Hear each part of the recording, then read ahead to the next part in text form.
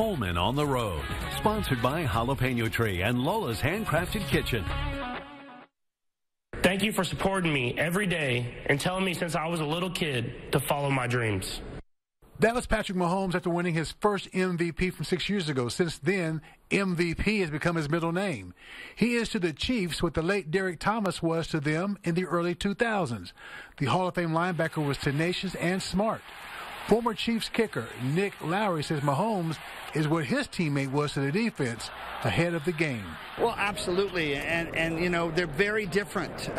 Derrick was a great leader, and certainly he was a great leader both off the field, but what he did on the field was just unprecedented. He changed the dynamics. Most would agree this is not the most explosive Chiefs teams Mahomes has enjoyed in the past. Yet, they are the defending champs.